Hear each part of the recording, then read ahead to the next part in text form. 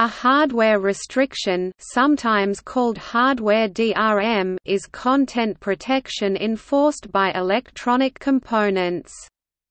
The hardware restriction scheme may complement a digital rights management system implemented in software. Some examples of hardware restriction information appliances are video game consoles, smartphones, tablet computers, Macintosh computers and personal computers that implement secure boot.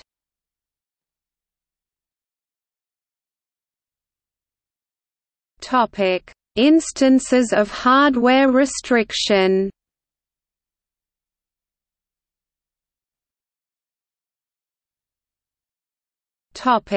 Upgradeable processors.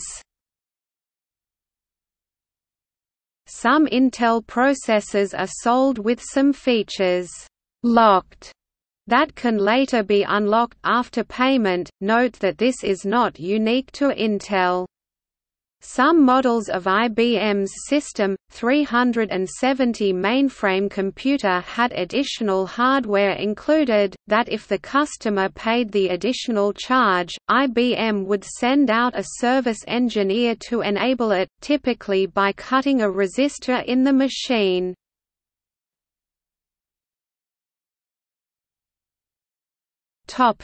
Intel Insider.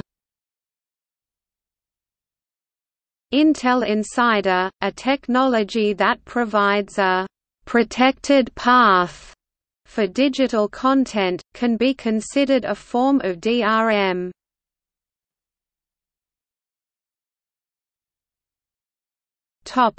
Verified, trusted, secure boot. Some devices implement a feature called «verified boot», trusted boot, or secure boot, which will only allow signed software to run on the device, usually from the device manufacturer. This is considered a restriction unless users either have the ability to disable it or have the ability to sign the software.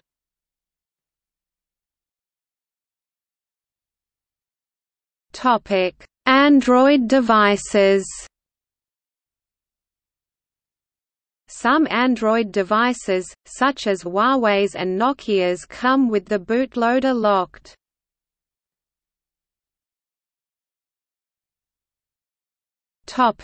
Apple devices.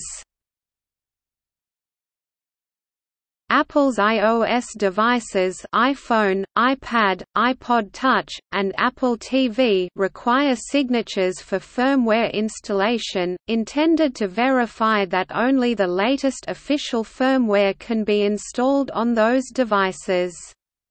Official firmware allows third-party software to be installed only from the App Store.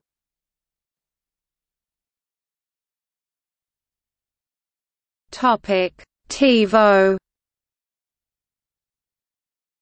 If a device only runs software approved by the hardware vendor, and only a certain version of a free software program is allowed to run on the device, the user cannot exercise the rights he theoretically has, because he or she cannot install modified versions.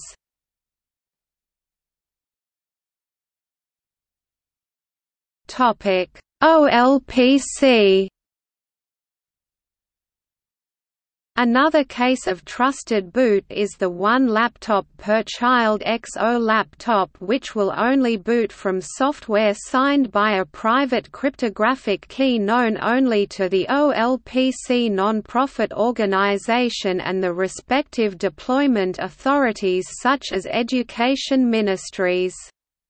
Laptops distributed directly by the OLPC organization provide a way to disable the restrictions, by requesting a «developer key» unique to that laptop, over the Internet, waiting 24 hours to receive it, installing it, and running the firmware command «disable security». However, some deployments such as Uruguay deny requests for such keys.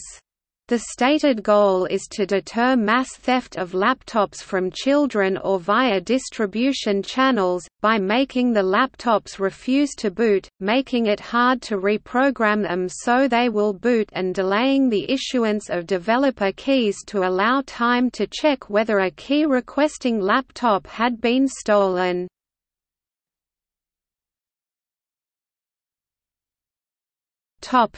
Secure boot. Certified Windows 8 hardware requires secure boot. Soon after the feature was announced, September 2011, it caused widespread fear it would lock out alternative operating systems. In January 2012, Microsoft confirmed it would require hardware manufacturers to enable secure boot on Windows 8 devices, and that by-86/64 devices must provide the option to turn it off, while ARM-based devices must not provide the option to turn it off. According to Glyn Moody, at Computerworld, this approach seems to be making it hard if not impossible to install new Linux on hardware systems certified for Windows 8.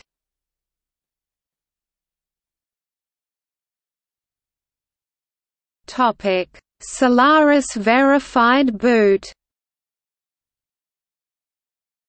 Oracle Solaris 11.2 has a verified boot feature, which checks the signatures of the boot block and kernel modules. By default it is disabled.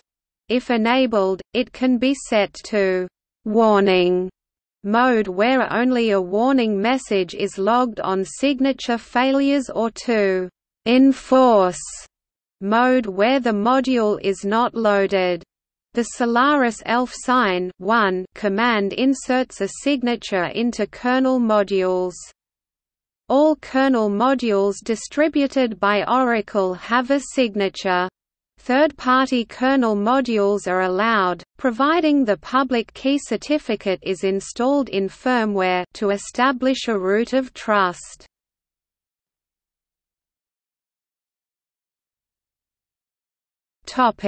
See also: